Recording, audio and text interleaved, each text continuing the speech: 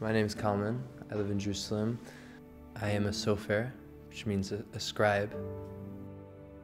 There's many different Jewish art forms, things that we associate with Judaism, and the whole world even associates with Judaism, but writing the Hebrew letters, according to the tradition, is the most authentic Jewish art form.